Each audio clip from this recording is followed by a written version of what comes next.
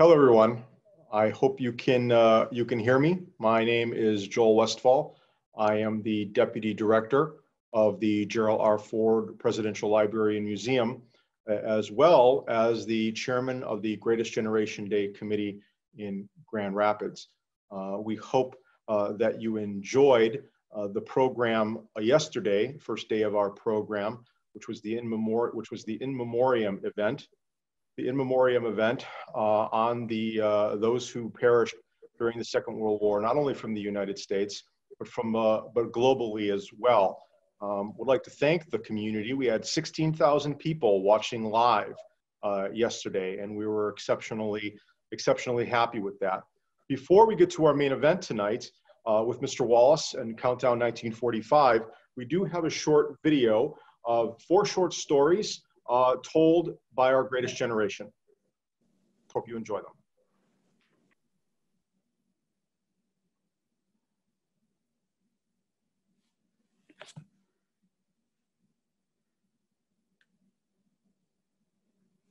And we went to our tents, and everybody running around the camp, and somebody was hollering that Japan attacked Pearl Harbor. We got into our tent. The cots were gone. There wasn't no TV or anything. Everything we heard was over the radio. And then when President Roosevelt got on, and next day, and he declared war on Japan, we knew we weren't going to go to Europe. But then again, we didn't know where we were going. When we were in Brisbane, all we had was some of the remarks that the Australians came in and told us about, and they stressed that Japanese are cunning.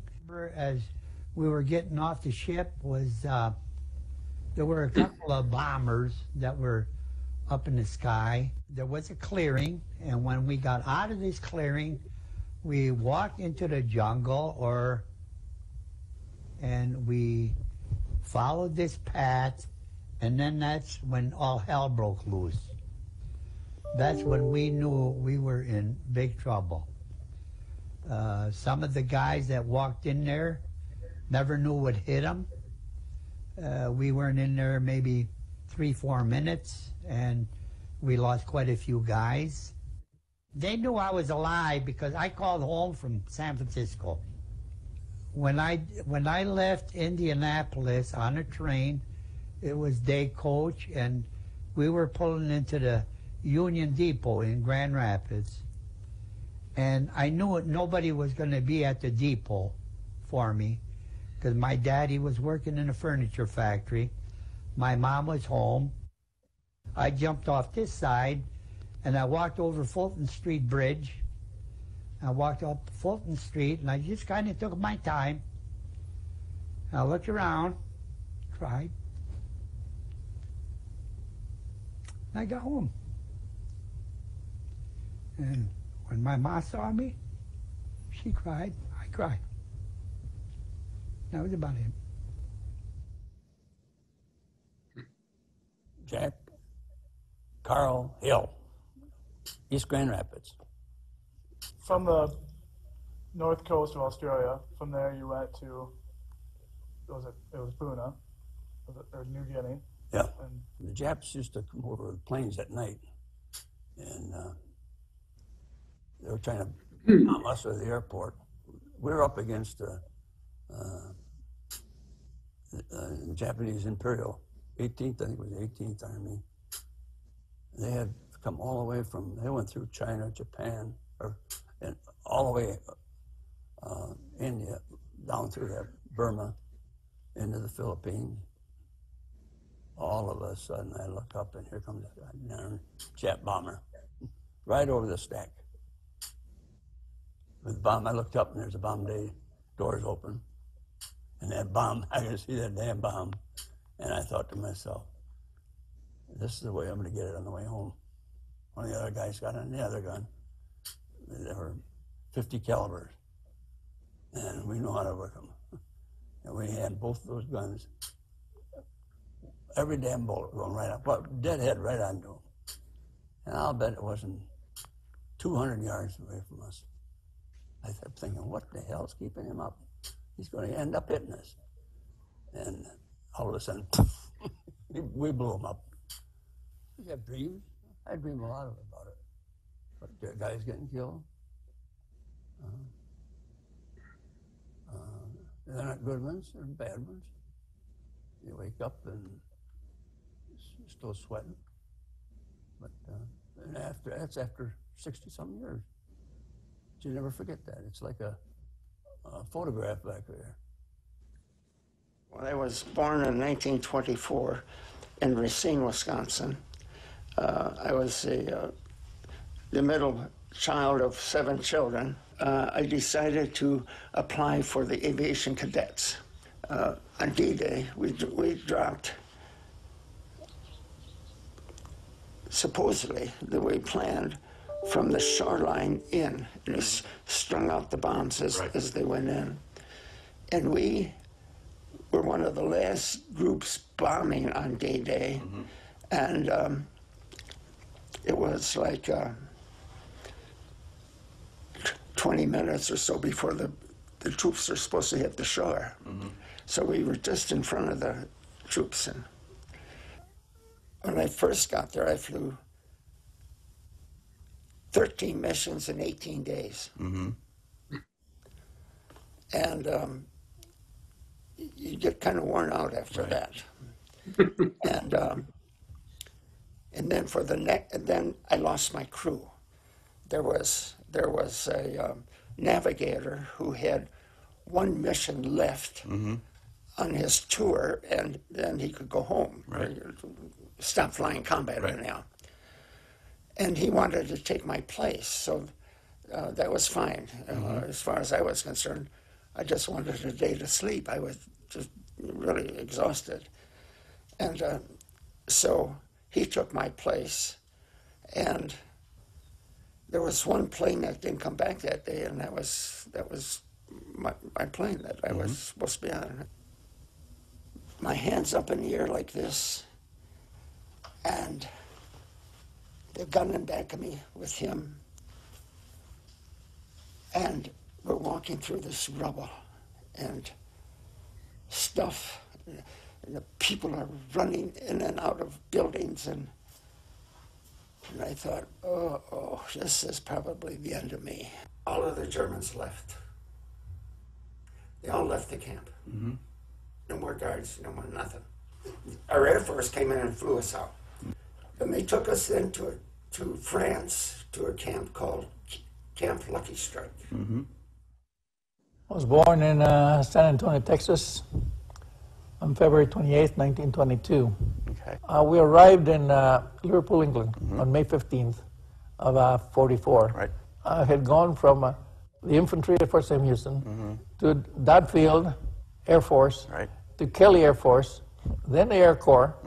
Now I'm getting into the Signal Corps. Right. We were the communication for SHAFE, for the 9th Air Force, or when they got us together there at that Hedgerow country, we were instructed right there. It says you are not to take any top secret, any confidential, restricted, no messages except red line and urgent red line.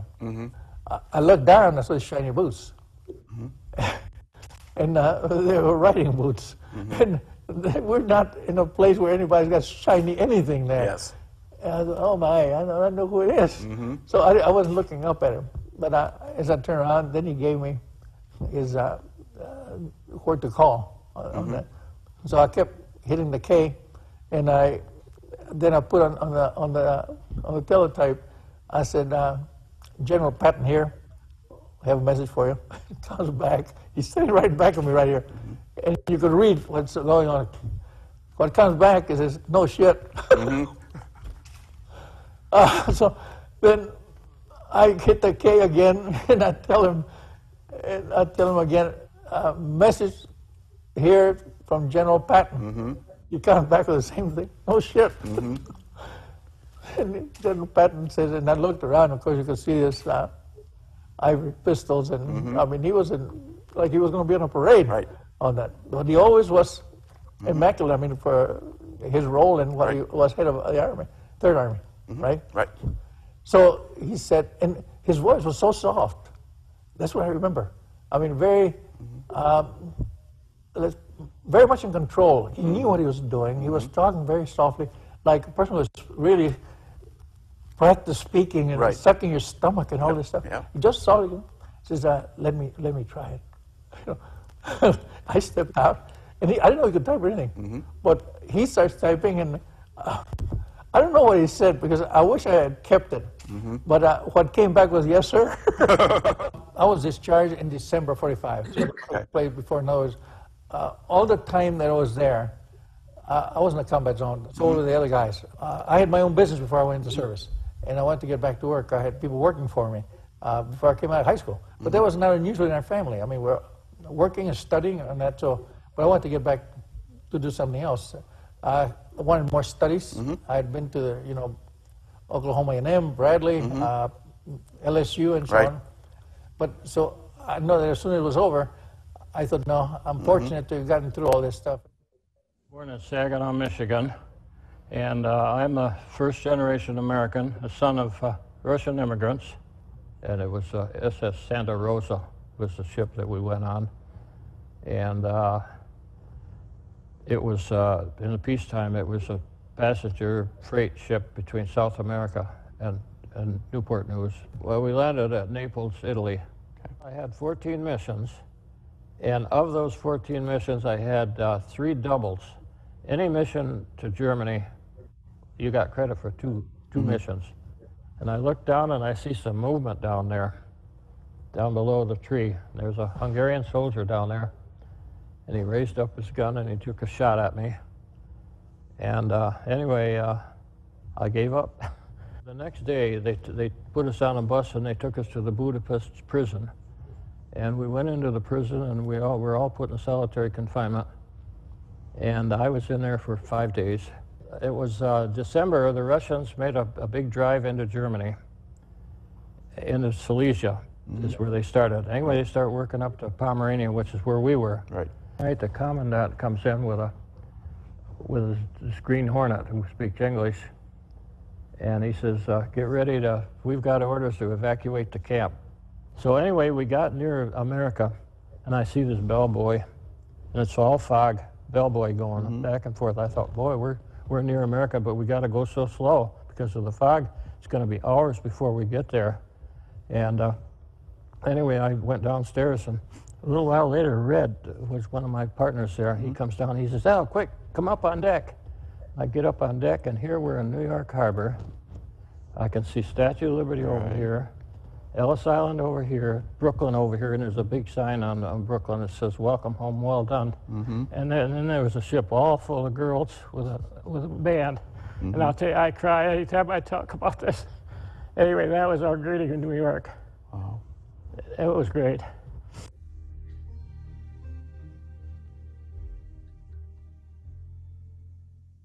I had always wanted to find a key moment in history and do a deep dive into all of the decisions that were made, all of the characters who played a part, but what key moment? In early 2019, Nancy Pelosi, the Speaker of the House, invited several reporters over for a briefing in her hideaway, and she said, this is the room where Harry Truman got a call on April 12, 1945, telling him to come right to the White House.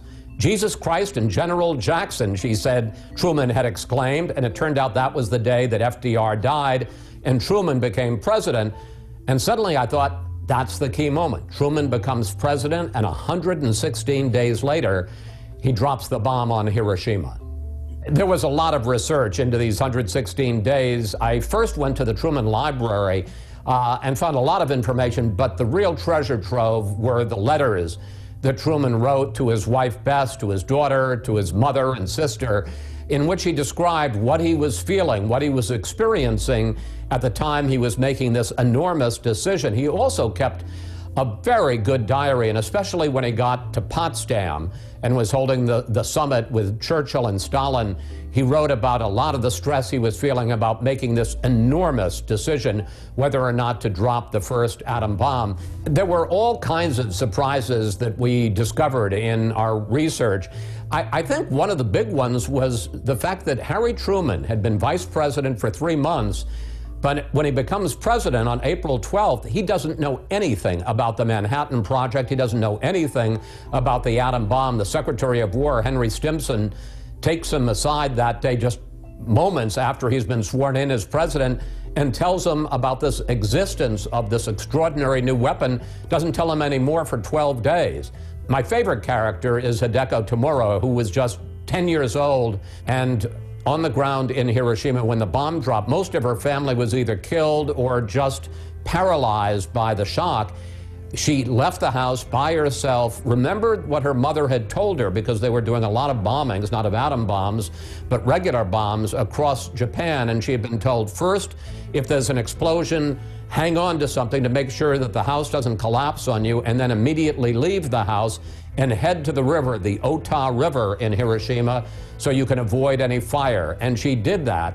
What I especially was fascinated about Hideko Tomura, she's still alive 75 years later, and I got to meet her, and I even took her out because she wanted to see it, to the Air and Space Museum, to see the Enola Gay, the bomber, the B-29, that dropped the atom bomb on Hiroshima, and to see her for the first time, the weapon of destruction that killed her mother, that destroyed her family, that destroyed her city, was a deeply emotional and moving experience. What can we still learn 75 years later from Hiroshima? Well, I keep thinking back. I covered Ronald Reagan for 6 years in the White House, and there was something that he used to say during the height of the Cold War when he was facing down the Soviets, and we had weapons pointed at them, and they had weapons pointed at us. Reagan used to say, a nuclear war can never be won and must never be fought. And if there's one thing you take away from these 116 days from Countdown 1945, it is that there have only been 2 bombs that were dropped within days of each other in Japan in 1945, first on Hiroshima, then on Nagasaki. We are still paying a price for that in terms of the tremendous human damage, in terms of the moral arguments 3/4 of a century later. Reagan was right. A nuclear war can never be won and must never be fought.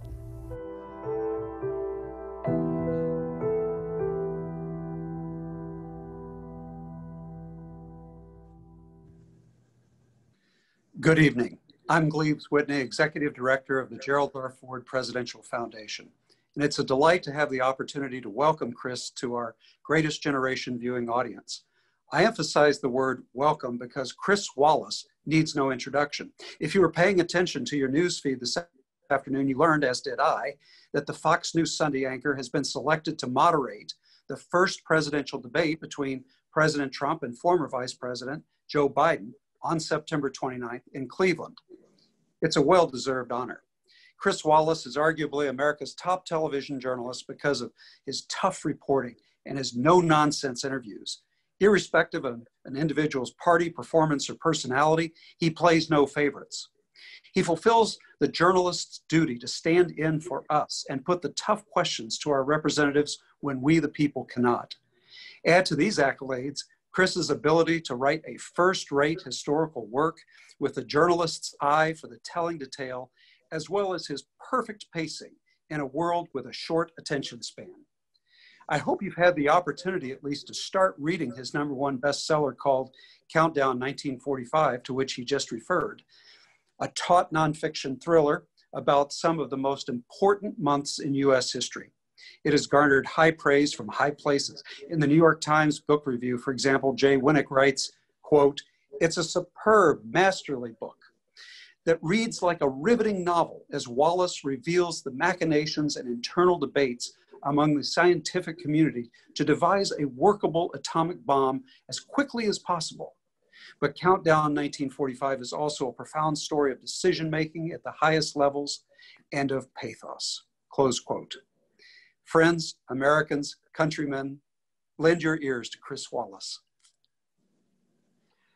Wow, I think I should quit here. It's only downhill from here. Thank you for that lovely introduction. I'm so honored to be part of Greatest Generation Day as part of the Ford Library. You know, it has become a cliche ever since Tom Brokaw wrote his wonderful book about the Greatest Generation. But I have to say that as I delved into the story of 1945, my admiration for this generation, the sacrifice that they made. And it wasn't just the men on the front lines, it was the women at home. It was the women who were part of the Manhattan Project, because there were a number of scientists who were women. It was, you know, it's interesting. People have said, what was the most fun of writing this book, or what was the pleasure of writing this book? And I think it was that to take time off of being on the front lines of covering Donald Trump and American politics today, to go back to 1945, a time when there wasn't polarization, when you could have the Manhattan Project, 125,000 people working on it in cities across America, from Oak Ridge, Tennessee, to Los Alamos, New Mexico, to Hanford, Washington, of course, Washington, D.C., Wendover, Utah, and not a single detail, not a single word of the Manhattan Project ever leaked. And I think today, if you had a secret project to develop a new apple pie recipe, within 2 days on social media, somebody would come out and say, you know, I'm the whistleblower and this is outrageous. And I think the thing that distinguishes that generation and that period in America's history is the fact that we were all in it together. Everybody just wanted to do their part to defeat the enemy and win the war. And whether they were on the front lines, whether they were here on the home front, everybody was willing to sacrifice whatever they had to for the better part of 4 years to do just that, to win the war. Just a little bit of background, and then I'd be happy to answer your questions. As I said in that little clip that ran, I'd always wanted to do a deep dive into a pivotal moment in history. And by that, what I mean is that you know, so much of history is written, well, we know what happened, here's why it happened or how it happened. But, you know, it always strikes me that the people who are living through that history don't know what's going to happen. And they have to face these terrible situations. They have to make these enormously consequential decisions without knowing what's on the other side. And whether it was Harry Truman and his war cabinet in Washington, and then later in Potsdam for the first Big Three summit post-war with Churchill and Stalin, deciding whether or not to drop the bomb, whether it was the scientists at Los Alamos who when Truman took over in April of 45, were still 3 months away from knowing whether the gadget, as they called it, the first atom bomb, would even work. The first test was not until July 16th of 1945 at Alamogordo. Or the flight crew of the Enola Gay from the 509th Composite Group, who had no idea when they took off for Hiroshima on August 6th, what the impact, because it had only been this one test and it had been on a tower, stationary, in a completely deserted desert area in New Mexico. So they had no idea when they dropped the bomb, one, whether it would work and in wartime conditions, and then two, if it did work, whether the aftershocks of the explosion would knock them right out of the sky. So that was what fascinated me, the idea of these humans. You know, now they may seem larger than life, but then they were very much, you know, sharing all the fears, all the vulnerabilities, all the doubts that all of us feel today in this, maybe having to make the toughest decision any president's ever had to make, and part of one of the most consequential projects that Americans have ever devoted themselves to. Just to give you a sense of that very first day, April 12th, as I pointed out, Nancy Pelosi gave me the idea. It was funny. It was the day of the State of the Union, and she was giving what's called a pre-buttal, which is a uniquely Washington event where before the president gives the State of the Union, the speaker, and this is true of both parties, if there's a Democratic president and a Republican speaker, or a Republican president and a Democratic speaker, they give a pre-buttal. They invite some reporters over to say everything that's wrong with the president's speech before he even gives it. And she told this anecdote about Harry Truman being in this room and getting the phone call and hanging up the phone and going, "Jesus Christ and General Jackson." Well, he didn't know. He was just told, get to the White House as quickly and quietly as you can. He didn't know why. And in fact, he thought he'd been vice president for 82 days. And he thought that Roosevelt, who had just come back from Yalta and was quite sick and quite exhausted and had gone to Warm Springs to try to recuperate, had somehow come back to Washington and wanted to see him. And to give you a sense how marginalized Truman was, although he'd been vice president for 82 days, he had only met with Roosevelt twice in those 3 months.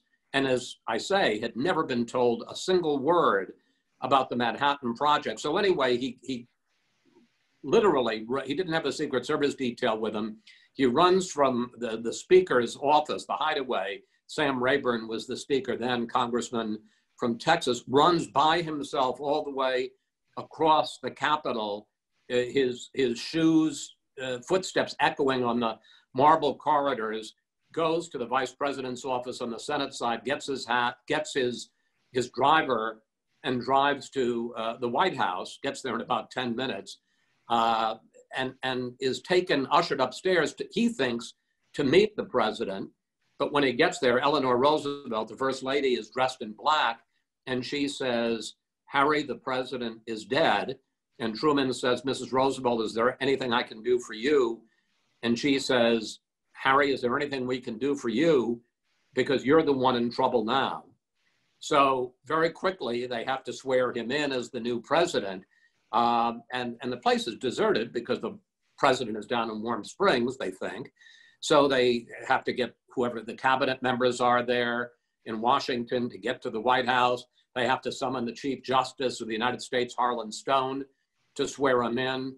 They had to find a Bible, and for some reason they had trouble locating a Bible in the Roosevelt White House until they found a Gideon Bible in the desk of the chief usher on the first floor of the White House. And he had to call his wife, his beloved wife, Bess, and their 21-year-old daughter, Margaret, and they come to the White House and they have a swearing in.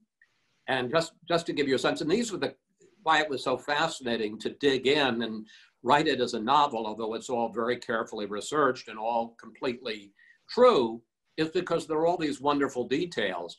So, for instance, the Chief Justice begins to give an oath, and he says, "Do you, Harry Ship Truman?"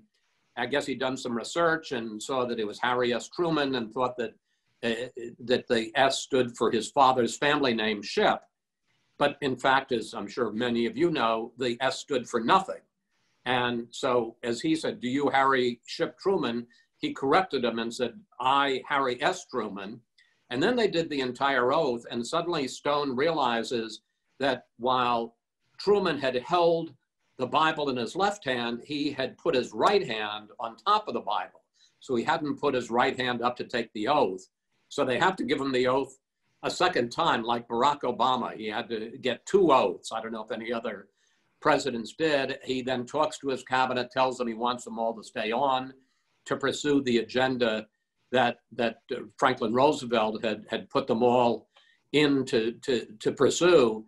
And it's just then, as everybody is leaving and Truman's about to leave and go home, that Henry Stimson, the Secretary of War, 77 years old, he had worked for 5 presidents. Truman would be his 6th president, says, "I need to speak to you privately," takes him into a room by himself and gives him his first inkling of the Manhattan Project. Just says, there's an immense project to develop a weapon of, unprecedented power. Says nothing more than that. And then basically says, you've got so much to settle into. I'll come back when you've had a little time to acclimate, and I'll tell you about it. In fact, he doesn't tell him for 13 days until April 25th. But I don't think Truman was beating down a door to find out about this project, because he's suddenly this very marginalized vice president is the president in the middle of the war. The war in Europe is still going on, and the war in Japan and the Pacific is in full fury. So he was perfectly willing to wait until Henry Stimson came along with Leslie Groves, the general who was really the director, the military director of the Manhattan Project, to brief him on the 25th of April. Anyway, with that as a brief introduction, I'd love to have a conversation. Thank you very much, Mr. Wallace. I appreciate that. First of all, I want to let everybody know, if you have a question for Mr. Wallace, please make sure you type that in. We'll go to the questions in a little while. I have some prepared questions first. Joel, can I interrupt yes? for 1 second? Yes, sir. Please stop calling me Mr. Wallace. I'm Chris. Okay. Chris, you got it. Okay. So if you have questions for Chris, please put them in. We'll take a look at those, and we'll do some of those later on. And I do have some prepared questions. My first one is, after reading the book, and I read it twice, what I really liked about it was it really reads like a thriller. Like it was almost written to be almost a thriller, kind of almost like a movie. It reads like a movie. Was that the plan when you began your research and started the writing process? No, you know, and it's so funny you say that, Joel, because as I was writing it, you know, this is the first time I've written a work of history. It's the first time I've written a book. And so, you know, I didn't quite know, and I have a very good co-author, Mitch Weiss. He did a lot of it too. But when you begin a project, you kind of don't know how it's going to end. I did have this sense that I wanted it to be a deep dive. I did have this idea of countdown. And what happens, for those who haven't read the book, is not every day, but we count down the key moments in those 116 days from when Truman becomes president until the bomb is dropped on Hiroshima, although obviously everything doesn't happen in those 116 days, and you have to, as you know, almost like flashbacks in a movie, you have to go back and tell, well, how did Truman get there? Well, how did the Manhattan Project start? How did Robert Oppenheimer end up as a scientific director at Los Alamos? But as I was telling the story, you know, in this countdown of the key moments in the 116 days, it kind of took on a life of its own. And I will say, and I'm delighted that you felt that way, as it was going on, I thought, my gosh, this is, and it's all true, every word of it, but it felt to me like the screenplay for a movie or a limited TV series. And I will tell you that I think it's going to be made into a limited series, as a matter of fact. Very good Hollywood director is interested in it. And so I felt that too, that it took on a life of its own. And you know, there are so many wonderful details that as you begin the story, all I knew in the beginning was I wanted to do what the process was and the subject, but I didn't know until I'd done the research what the stories were. And there's so many things in the book, as you know, Joel, having read it, that if you were a Hollywood screenwriter, you wouldn't make up, like the fact that Harry Truman sworn in as president and doesn't know about the Manhattan Project. And after he's sworn in, the grizzled old 77-year-old Secretary of War comes in and tells him about it. I mean, these are things you'd think, well, that's over the top. That would never happen. It happened. One of my favorite lines from your book, and this of course is because I worked at the Pentagon, was the fact that your statement saying, my job is so secret, even I do not know what I am doing. So the Manhattan Project, 125,000 people, yet maintained a secrecy for years. How did they pull that off? Well, I think part of it was, as I say, that you know, everybody was on the same team. Everybody wanted to do their part. The people, and I'm going to tell one specific story about somebody, and it involves her, where we use that line. They would never have dreamt of telling anybody about it. I think another reason it was the secret held is because it was very compartmentalized. Yes, there were some people, obviously the War Cabinet, the people at Los Alamos knew everything. But for instance, the crew of the 509th, which was, you know, the crew that actually flew the mission, until the plane took off on August 6th, only the pilot and the radar man, Jacob Beezer, and Paul Tibbets, the pilot, they were the only ones who actually knew it was an atom bomb. Everybody else knew that there was this secret weapon and that it might not end the war, but might bring the war to a faster end. But everything else was so compartmentalized. And this brings me to one of my favorite characters in the book, and that's Ruth Sisson. Ruth Sisson was a 19-year-old girl. She lived in rural Tennessee, and she suddenly hears about this big plant that is being built in Oak Ridge, Tennessee. And she applies for a job there, and she gets a job there. And, you know, there are these signs all over the place. What you see here, what you hear here, stays here.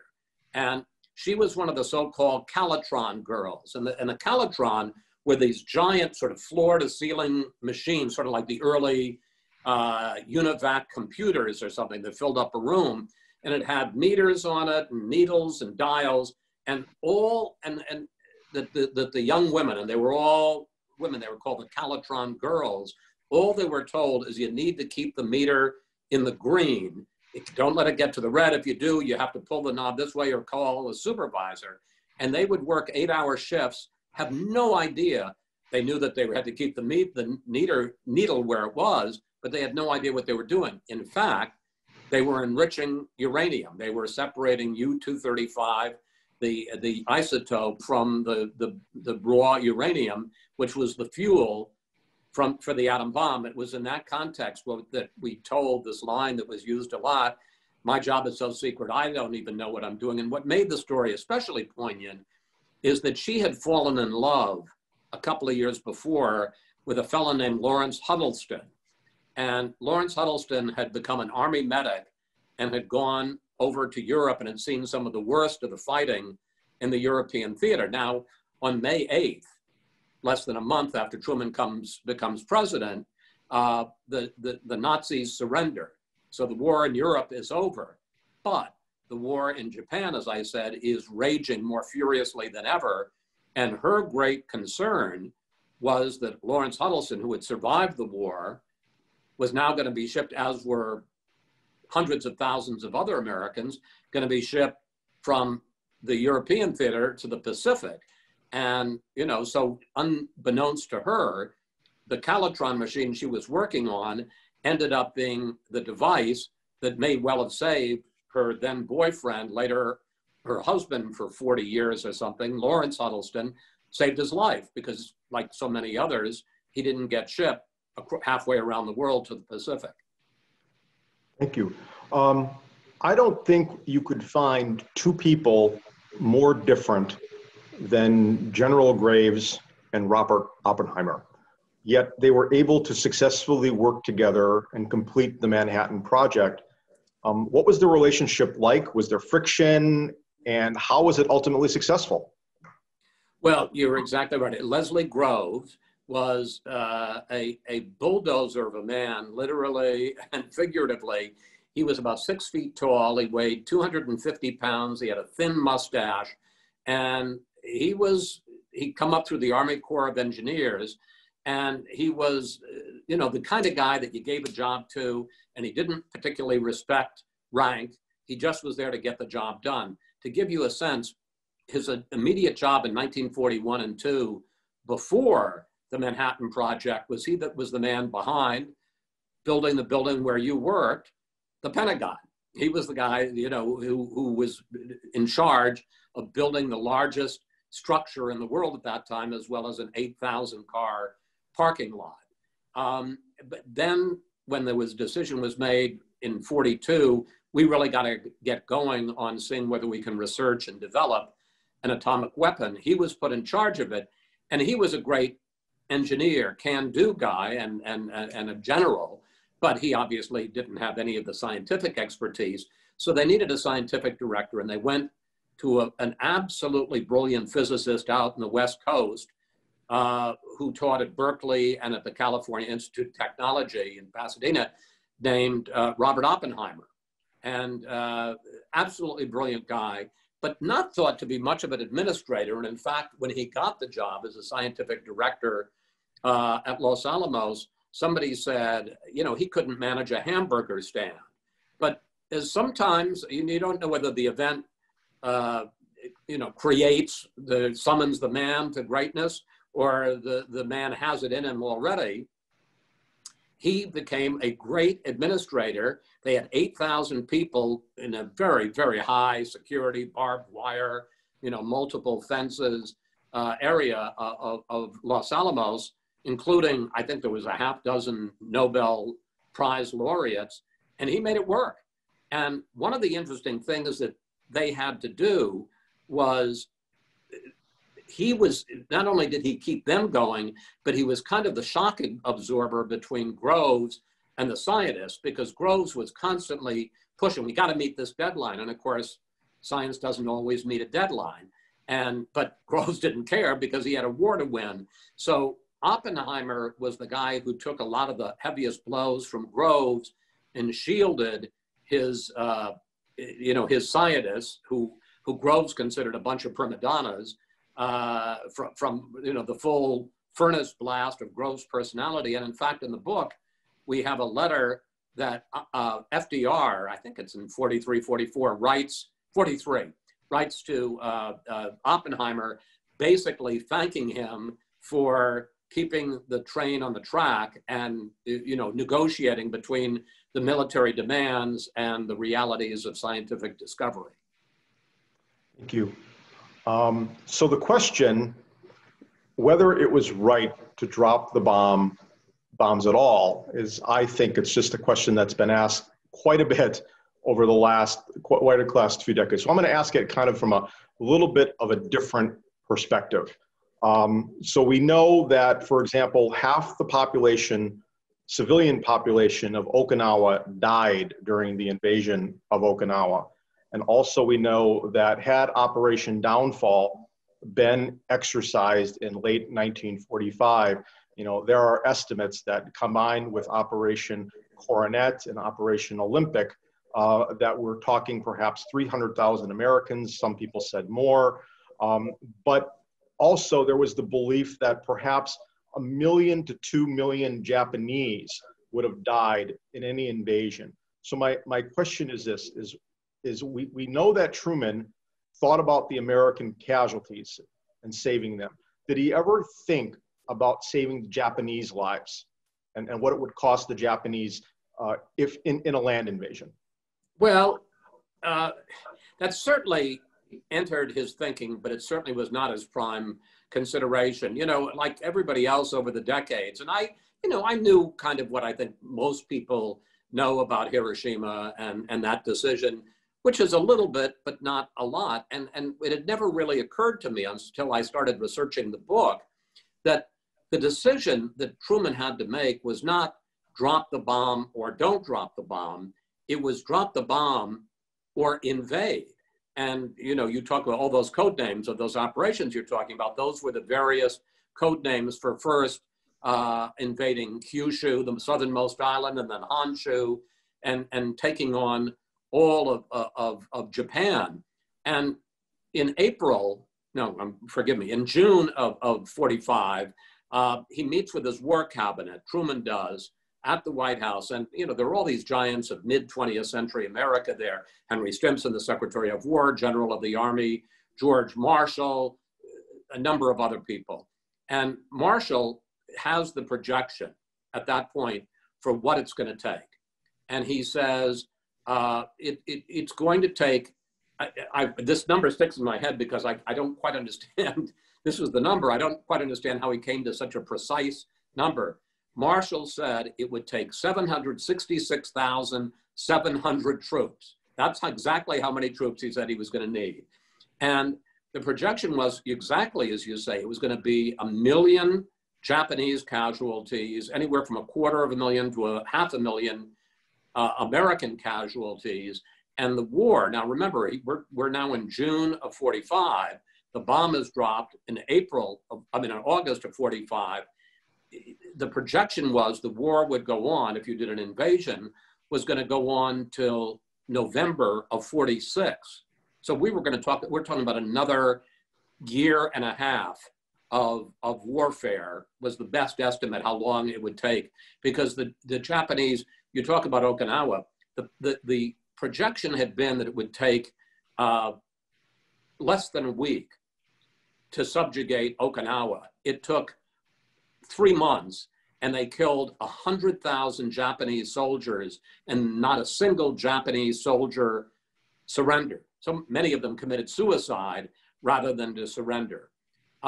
So there was no give in the Japanese. And in terms of his calculation, you know, all I know is what he wrote to his family, and especially what he wrote in his diary. And once he knew that the bomb worked, which he found out when they had the test on July 16th, and he's in Potsdam, he writes in his diary, "I think the flower of American youth is worth a couple of Jap cities." That's what he wrote. And so, you know, I'm sure that he certainly understood that it was going to be horrific for the Japanese. Listen, we had firebombing, conventional fire bombings by General LeMay of Tokyo that had killed 100,000 people in a single night. So he certainly knew that it was going to be a bloodbath for the Japanese. But, you know, to the degree that that was a real consideration, I don't see any indication of it in his contemporaneous diaries or letters. What he was very concerned about was saving American lives. And, you know, people have asked me about this, and I don't weigh in the book about whether or not it was the right thing to do or the wrong thing to do.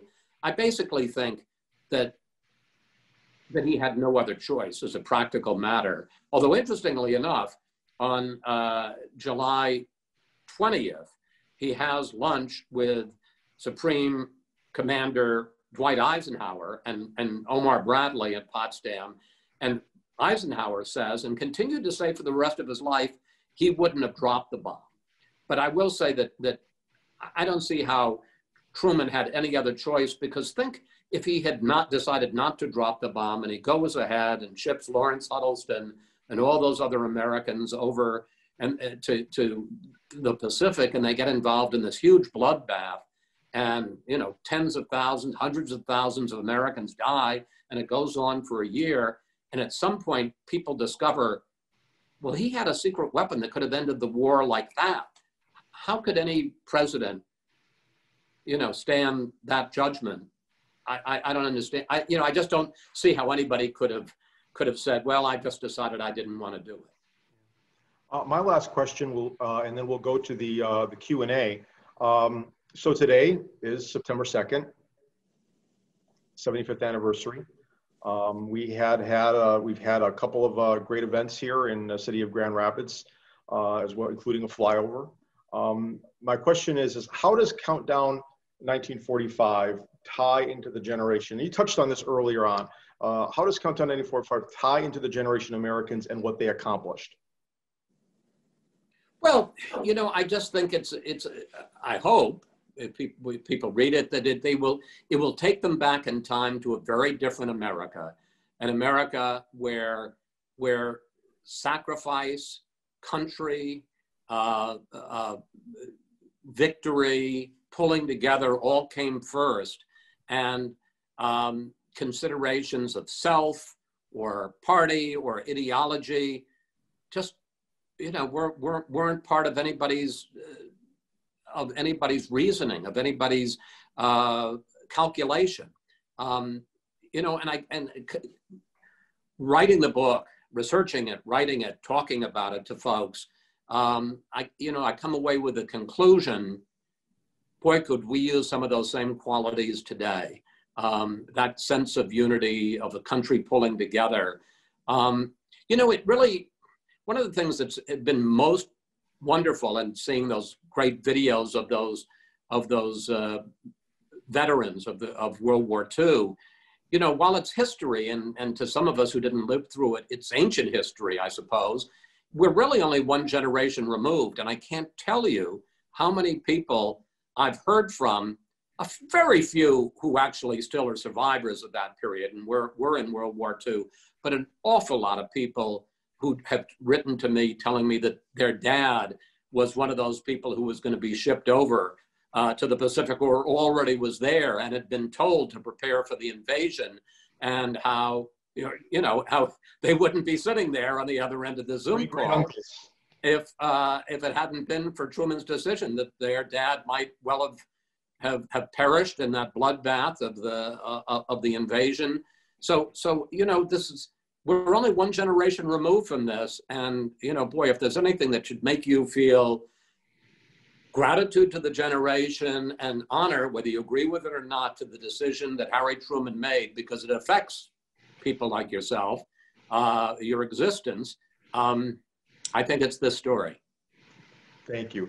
First question we have from Rick here is, after the bombs were dropped, did Truman ever have doubts about his decision? No. I mean, if he did, he confessed it to his wife, Bess, and to nobody else. And I don't think he did that, because he was asked, as you would expect, over and over again for the rest of his life, in his presidency, in his post-presidency, and he lived for 20 years after he left office. He was even asked about it by Alden Whitman, who was the famous obituary writer for the New York Times, for an article that would be printed after his death. It would be his obituary, and so it was all something that he would never have to live with. And he always said it was the right decision to make. I was tough. I understood the consequences, but it was, and you have to understand also, this was the end of a war that had begun with Pearl Harbor, a war that had been filled with images and stories of American prisoners of war who'd been taken prisoner and had been beheaded or tortured or brutalized by the Japanese. When he dropped the bomb, the approval rate, and there was a Gallup poll, yes, they had polls back in 45, a Gallup poll showed, I think, 85% support for the decision. Truman was asked about it over and over again, never had any second thought. I will tell one quick story. I'm sorry to go on a little bit, but this is another one of these stories that you couldn't have made up. So it's October of 45. It's 3 months after the bomb. And Oppenheimer goes to meet with Truman in the Oval Office. And by this point, 3 months later, Oppenheimer, who was, as I say, the brains, the mastermind behind the atomic bomb, has suddenly had terrible second thoughts. And he goes in to meet with Truman, and he says, "Mr. President, I feel that I have blood on my hands." And Truman says, "Dr. Oppenheimer, I'm the one who gave the order. Don't worry about it. I have blood on my hands."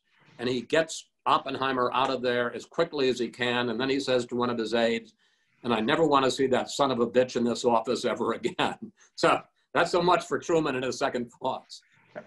So we know that Truman didn't have second thoughts. And this next question comes from Andy, is that, did Bess Truman ever express her thoughts on her husband dropping the bomb, or any member of the family?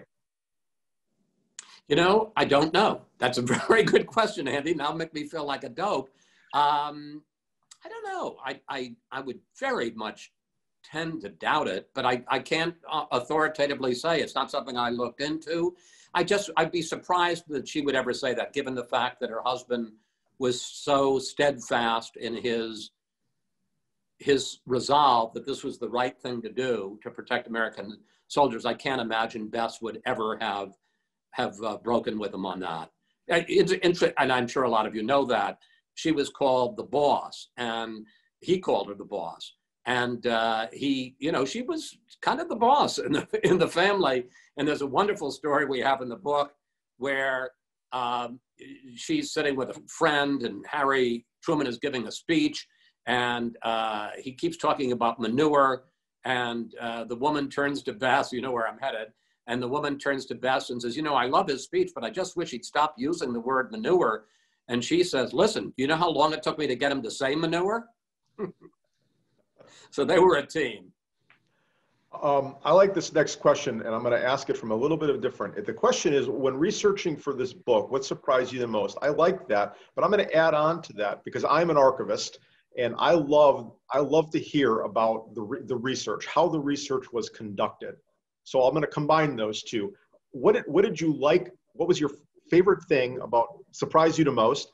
And then how did you like the research? We know what got you involved in it was Pelosi. but what was the research or development like, working with the archivists? Well, the Truman Library was fascinating. I had never, I'd been to lots of presidential libraries. I've been to the Ford Library in Grand Rapids, which is wonderful. But I'd never been in the back, where the records are. Interestingly enough, when I went actually, a little more than a year ago, in the summer of 2019, to Independence, the museum was under renovation. I don't know whether I don't think it's been opened yet. I think it's opening in the fall, but it was completely shut down. And so I had to go in the back way, and they set me up with this archivist named Randy Sowell, and who was a good guy, but a kind of a crusty guy. And I said to him, they've obviously over the course of the last 75 years, well, no, not 75 years, maybe 65 years since the library was set up, they've had a lot of people come and ask for information. And, I wasn't, as you know, you're not quite sure what it is you want, but I knew the thing that I was really looking for was stuff that would take me, because, there've been a lot of great histories written about Truman, so I knew a lot of that stuff. But I wanted something about sort of the inner conversation, what was going through his mind, what was going through the letters, what was in the diary. And the letters, he was somewhat circumspect, because he obviously couldn't, in letters that he was writing before the bomb dropped, he couldn't write top secret classified information to his wife or daughter or mother or sister back in Grandview, Missouri. But in his diary, which he took with him, he could write anything he did write very detailed stuff. And I don't know whether it was hazing or what, but I finished the first day. As I say, I'd never done this. And I went back to my motel, which was a pretty crummy motel, I gotta say, in Independence. I'm not especially happy. And I had nothing. And I thought, well, I hope this isn't gonna be just a complete waste of time. And I got there the next day, and Randy said, well, maybe you'll find this interesting. And it was every diary notation from April 12th through August 6th, or maybe even a little bit beyond August 6th of 45. And I thought, yeah, he was just trying to give me a hard time. And now that I come back a second day, he's gonna make it easy on the old guy. So, I didn't obviously have the actual diary, that is all put away, but so I had copies of the stuff. But there were a few documents that I got my hands on that were the actual documents that had been in Truman's hands. And that's, even if they weren't terribly important, those are just thrilling. There's just that sense of connection. I didn't know you were the archivist. I mean, that sense of connection of this piece of paper has passed down through history from Truman's hands, and now I'm holding it today, 74 years later at that point. That just gave me a tremendous thrill. I know the feeling. Do you have time for 2 more questions, Chris? Yes, sir. All right, great. This one comes from Michael. It is, do we have any indications of who decided that Truman wasn't to be informed of the Manhattan Project? The explanation of perhaps why he wasn't, was it feared he would be a leaker? That's a modern connotation. Or was he just not viewed as a full partner of FDR in his first 82 days as VP? Michael, you got to it with the last part. I think you got to remember, this is Roosevelt in his 4th term. He's had, a couple of vice presidents, and he had no interest at all in who his vice president was going to be. He left it completely to the Democratic Party officials. And the convention was in July of 44 in Chicago. And Henry Wallace had been the vice president up to that point. And the Robert Hannigan, who was the chair of the Democratic Party, and a lot of other power brokers wanted him out because they thought he was too far to the left. There was a feeling socialist, even maybe some communists around him. And although Roosevelt didn't consider this particularly, he seemed to have thought he was going to live forever, everybody else around him was very concerned that he would not live out a 4th term. And they didn't want Wallace to succeed Roosevelt as president. So, and when they made the calculation as to who should replace Wallace and be the vice president, the decision by the party brokers was basically who will hurt the ticket the least. It wasn't, you know, who can step in right away. Truman was a well thought of senator, but well down the list. I mean, he was, you know, he was not a serious person. I mean, Jimmy Burns, senator who had then been appointed to the Supreme Court, who Roosevelt had taken off the court, convinced him to leave the court and to run the Office of War Mobilization, a much more serious contender. And in fact, Truman had gone to Chicago because he was going to deliver the nominating speech for Jimmy Burns. But the feeling was Truman would hurt the ticket the least, so he signs on. He is inaugurated on January 20th, and Roosevelt promptly forgets about him. I don't think it had anything to do with anything other than he didn't take Truman into his confidence, into his calculation. He just wasn't a player. As I say, he only met in 82 days as vice president. He only met privately with Roosevelt twice in those days and was not part of his war cabinet or inner circle. Last question. What is your next deep dive or next project? Well, I've got one. I'm working on it now. I'm going to take the month off from the project. I'm not going to tell you what it is, but I've started on it, and I think it'll be a worthy successor and very dramatic. I say I'm going to take the next month off because, as was pointed out at the beginning, I have just today gotten the assignment to moderate the first presidential debate. So I think between now and Tuesday, September 29th in Cleveland, Ohio, I'm going to be a little busy. Well, I will say this, Chris, on behalf of the National Archives and Records Administration, the Gerald R. Ford Presidential Library and Museum, I thank you. This was fantastic. Again, I really, really enjoyed the book. I really can't wait for the movie. And I will only say this a little bit more about the book. And if they do turn it into a movie, I hope they turn it into a movie that is just as good, as The Day After, because that a lot of people view that was the movie that changed Ronald Reagan's mind on nuclear weapons. And if they can turn this book into something like that, I think that would be great going forward for humanity. I would be very happy to have something that is serious and historically accurate. And, you know, while I've been given a consultant's role, I'll be able to read a script and say, well, that's crazy. You know, Harry Truman, did not play the trumpet. He played the piano. In the end, the director decides what the director said, but I'm sure it'll be a serious project.